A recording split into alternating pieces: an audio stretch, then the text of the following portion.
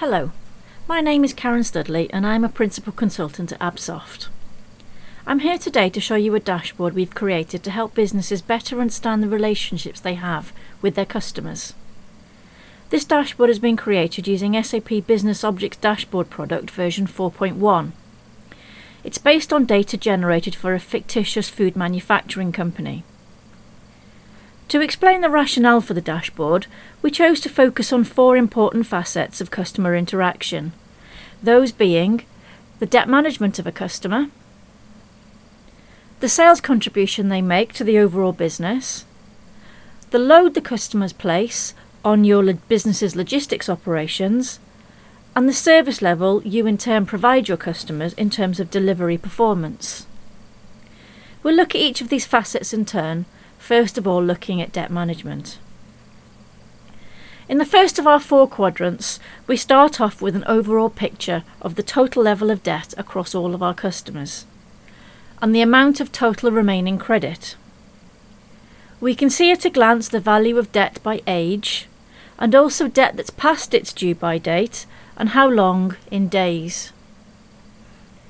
We can see how typical the current situation is using this bullet chart. We can see using this chart the current level of debt, the total credit limit, and also the level of debt in previous periods, indicated by the depth of the grey background shading.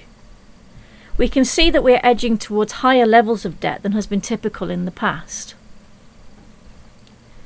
If we use this drop-down box on the right, we can filter on specific customers to analyse individual performance.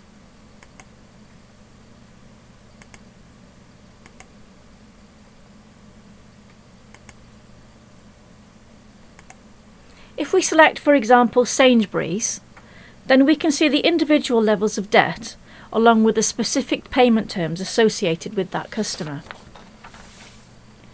We can see that this customer is quite near their credit limit, with a level of overdue debt between 21 and 30 days old. This could relate to a specific invoice under dispute, so this dashboard could be extended to allow us to jump to additional reports that would show us the specific invoice numbers making up this total.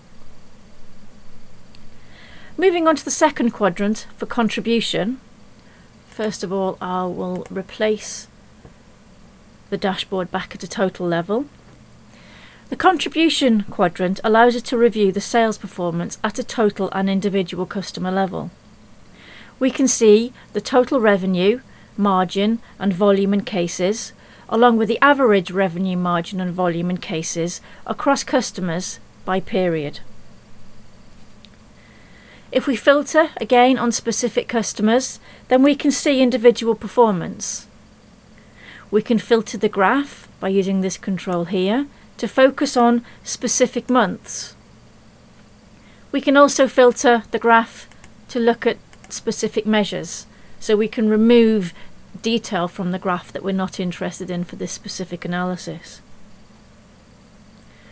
We can look at relative contributions across the year against three measures. For instance, showing that Aldi has contributed the greatest revenue for the smallest volume in cases. We can also view the trends in the individual measures across the periods, along with target information and a trend indicator on the previous period. If we look at Waitrose, for example, then we can see that the year-to-date revenue is well above target for the year, but that the margin for the current period is down on last month. The third quadrant is focusing on cost to serve. This is intended to reflect the load each customer places on your logistics operations. Customers who place larger orders less frequently, with longer lead times and with less subsequent changes to those orders, are cheaper to serve than customers who don't.